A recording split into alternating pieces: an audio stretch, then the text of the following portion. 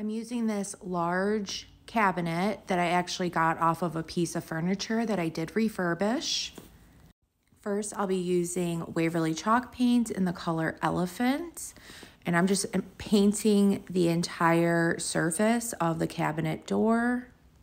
I ended up doing 2 coats, so you always want to dry the first coat before going on to the second coat, and then just allowing everything to completely dry.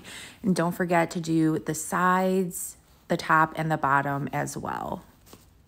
Now, once that was dry, in the middle of the cabinet door, I'm using Waverly chalk paint in the color Plaster.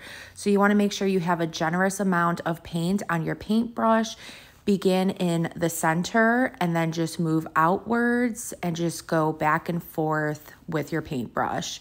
If you have any white that went outside of the inner part of the cabinet, just go back over it with some more Elephant and just fix that right up. Allow that to completely dry.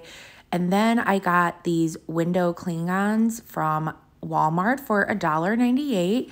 So all you gotta do is just peel those right off, find a good placement for them on your surface.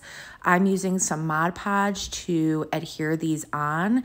So you just wanna put a generous amount of the Mod Podge on the back of the Klingons and then just place it down, smooth it out with your fingers to make sure there are no wrinkles or air bubbles.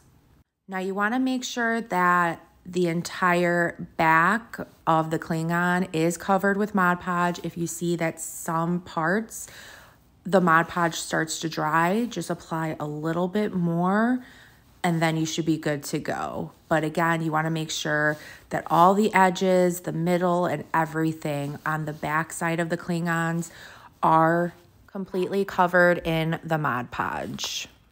And now you could put these down as you want. I just kind of kept the same theme that it originally was on the backing. So pretty simple. So just do that to the rest of the Klingons. I definitely made sure I put some of those stars on there.